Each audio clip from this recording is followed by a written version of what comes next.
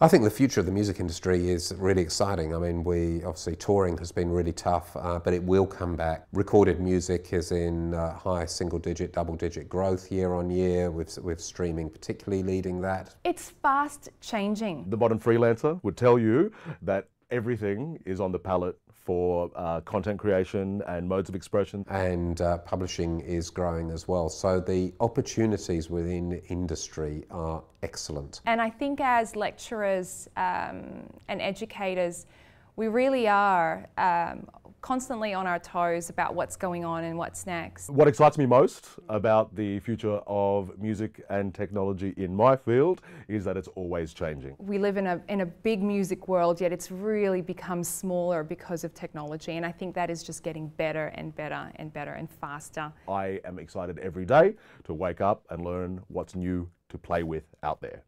But the industry is also more competitive than it ever was. 60,000 songs uploaded on Spotify a day is just crazy numbers. So the ability to think independently and get to the edge of your art are going to be the things that enable you to stand out in the music industry, whether you're a musician or you're working with musicians in some kind of capacity. Why study a postgraduate award in music? As a point of difference to set yourself apart in the industry is obviously to qualify yourself further. Students who are curious about something, a Masters of Music would be perfect because that curiosity will completely be opened up. The most important things I like to get across to my students, independent thinking is probably the prime factor.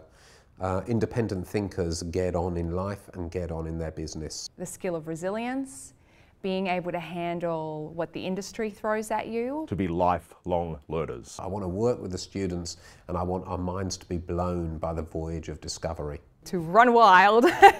One of the best things that I've seen from the composition and music production students that we have that have interfaced with industry is how successful some students have ended up being outside of their original plan. They might have come here to be a composer, ended up being an audio engineer. They might have come here starting off in audio engineering and ended up more specifically in music production. In the Masters program, I guess really focusing on someone's genius zone, which I would say is where a person's strengths and interests are. So it is a boutique music institution, which means that all the Master of Music students are guaranteed to have a high level of personalised attention. We also don't force students towards one way of learning. There's lots of collaboration between staff members. There's also lots of collaboration between classes and units as well. So there's a lot of opportunities to express yourself in a slightly variant way and to upskill and to diversify your practice. And I certainly think that AIM